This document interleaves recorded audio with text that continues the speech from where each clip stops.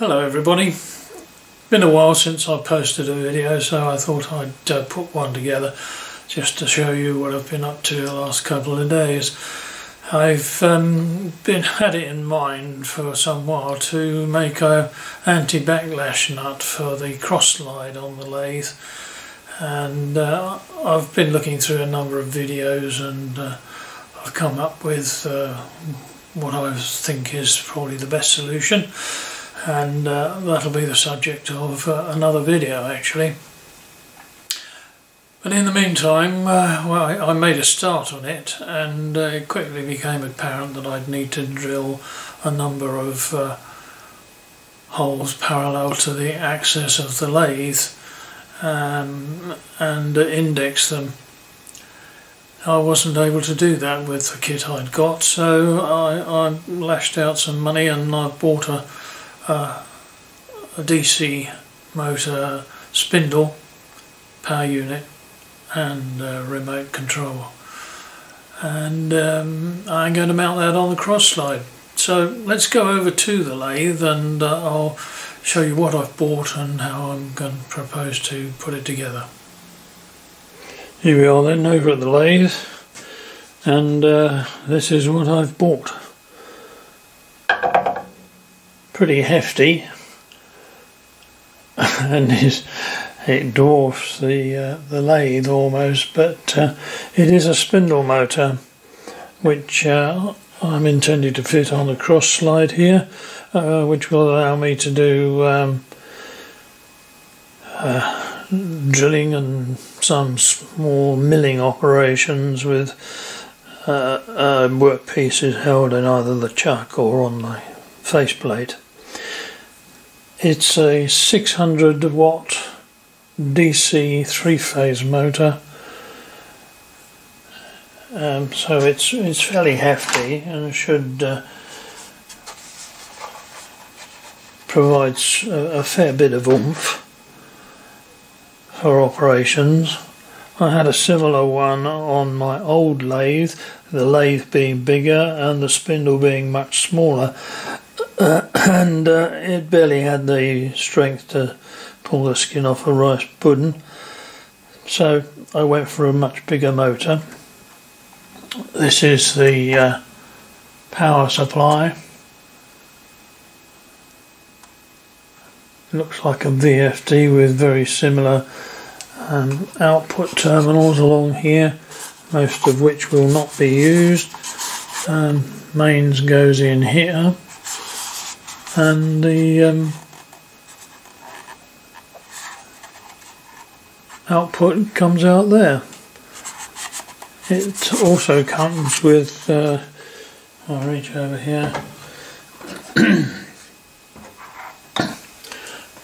a remote control unit which has speed control, potentiometer, on, off, run, start, stop, set and God knows what, and it's connected with a short lead to the power supply. I'll actually be making up a printed box to house all that remote gubbins, and that'll be probably in another video, but at the moment this one is concentrating on mounting this motor on the cross slide. Now at the moment, with the cross slide fully towards me and the motor hard up against the top slide, it's too low by about 14 millimeters, and I need some means of raising that up and connecting it to the cross slide. So, ever resourceful,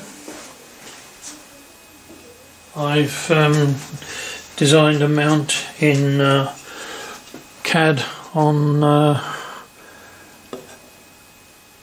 with PLA carbon fibre reinforced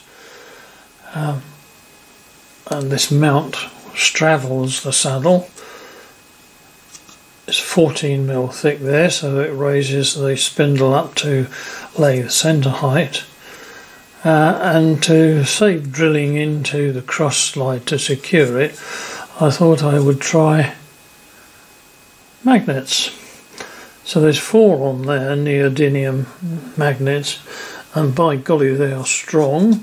Whether they're strong enough to withstand all the rigours required, I don't know. So just in case, I've made provision for putting 3 there and 2 on the other side, or rather 4. No, I can't even count. 3 this side and 3 that side. Now the cutouts here are to go over the carriage adjustment screws. Now if I slide that on, it's a close fit, as you would expect. There it goes, you heard it clunk down. Now I secure that with 6 screws.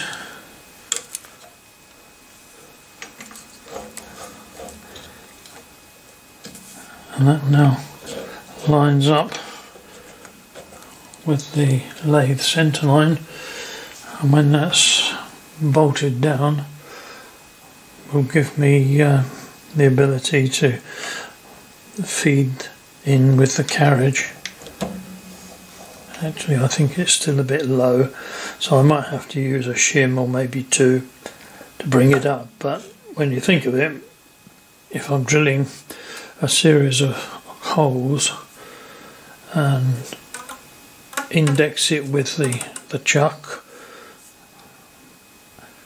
it doesn't really matter if it's very slightly below the centre line, because the next one will also be slightly below, so in relative terms there's no problem. So there we are, that's that. I've got to cut some bolts down to measure this, to secure this rather, and then I'll have a little play with it. Away from the camera, I've wired up the power supply for the spindle motor, and well, I did it away from the camera in case I got it wrong, but it is actually working, and it's now all plugged in. Spin you around. Whoopsie daisy, upsy goesy. And oh, well, I'll switch it on and you can hear that it is actually working. Beep. Just turning the potentiometer up a bit. Oh, I've got an error.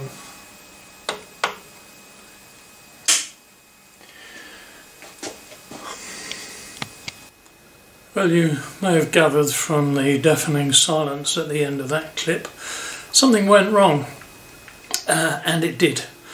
As soon as I switched on for the second time to get the motor running, I got an error code come up on the power supply. No explanation of what had gone wrong. There's no manual supplied, so I didn't know what the error code stood for.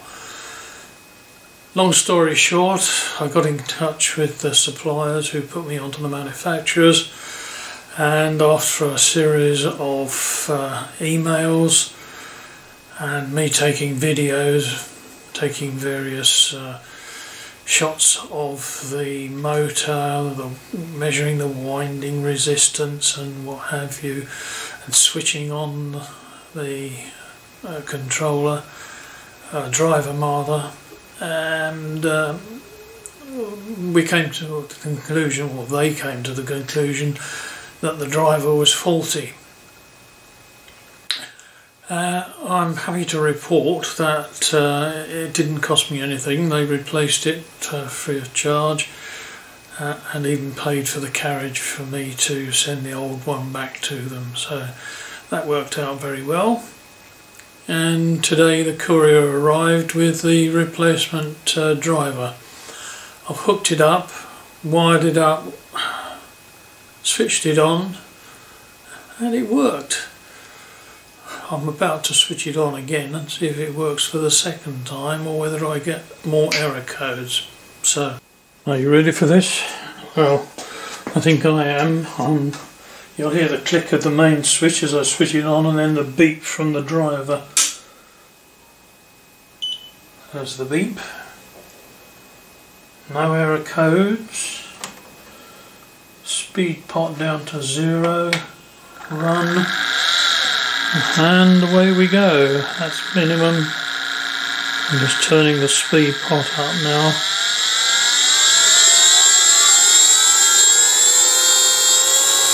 There is an RPM readout on the display, but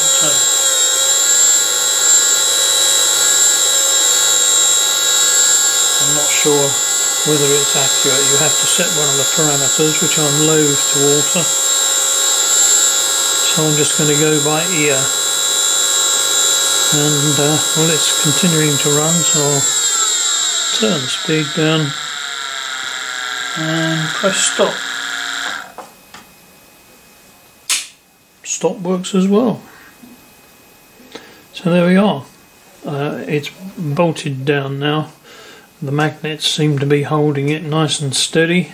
It doesn't quite come up to the centre of the chuck, but I think if I take the top slide off, the cutouts which I put on there will allow me to move it over because they're equally spaced, and I can get a greater range of innery and outery.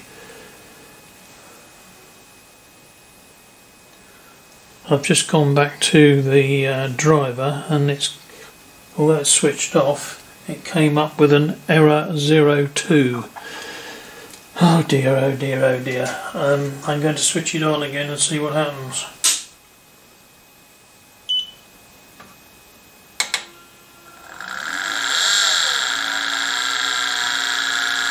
Well, it's working again.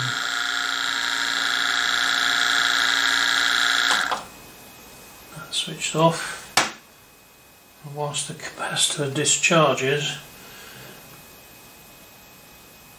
I wonder what's happening. I'll switch it off at the mains.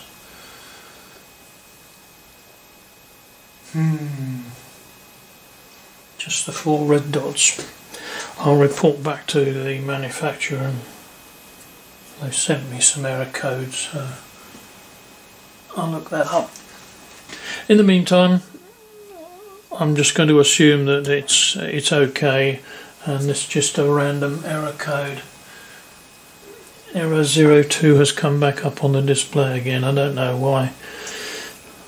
Further investigation required, but as you've seen, the motor is running, and the error code only comes up when everything's switched off, which is bizarre to say the least.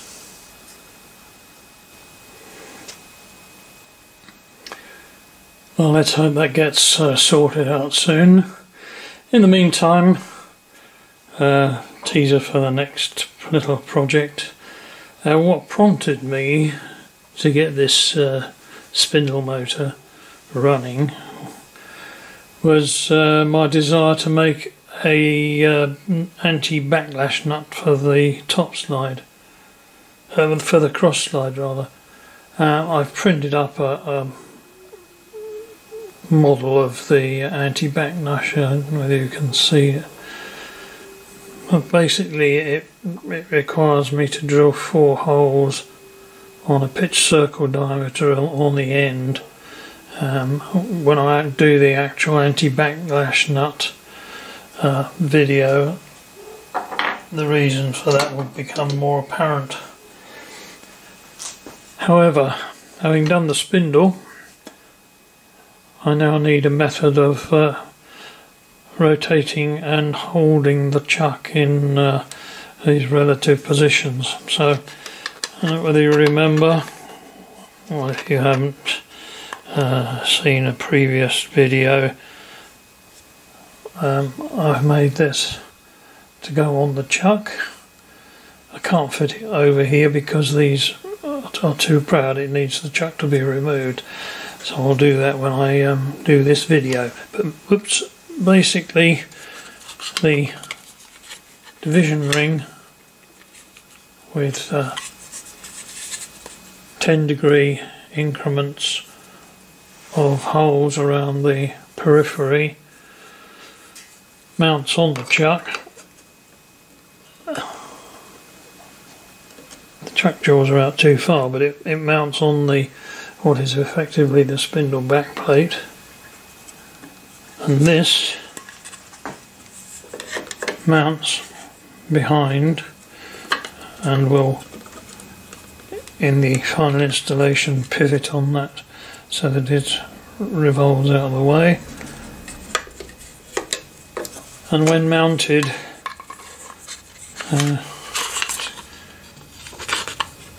for example that there with a pin through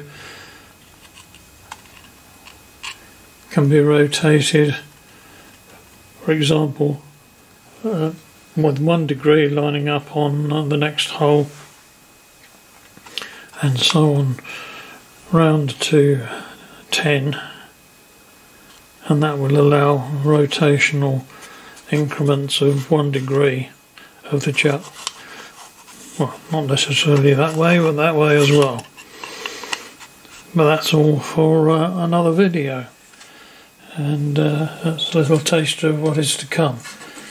I don't know how long that'll be before it's published, but allow a couple of weeks. And if you have been, thanks for watching, and I'll catch you next time. Bye for now.